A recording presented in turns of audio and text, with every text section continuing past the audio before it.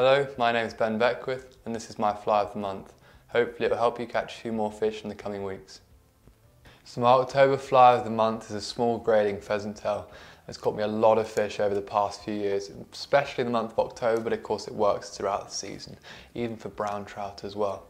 So the materials I'll be using for this fly are natural pheasant tail, fine copper wire, Hens number 17 micro flash dubbing, Coq de Leon for the tail, and the hook today I'll be using is a Grub straight eye from Partridge in a size 16 with a 2.5mm gold tungsten bead. Thread is just GSP 100.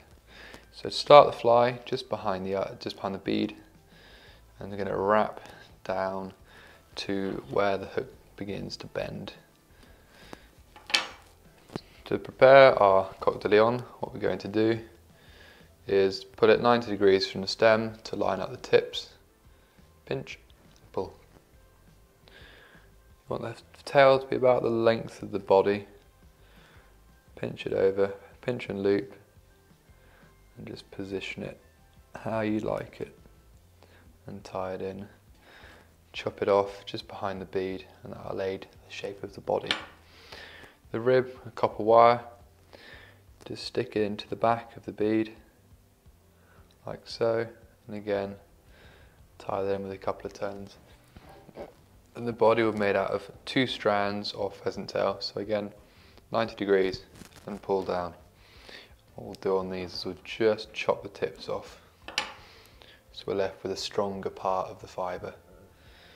So one turn, just pull it down to about the right length, and then wrap up towards the bead. So for the body, wrap the pheasant tail, touching turns all the way. Okay. Just make sure they're touching and tight together. There we go. Just going to wrap these all the way up to where the bead is.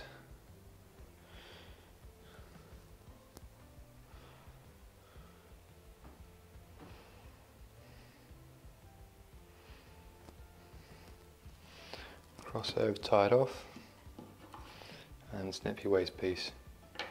Then you're going to wrap your rib towards you against the opposite way of the pheasant tail to fasten and secure it.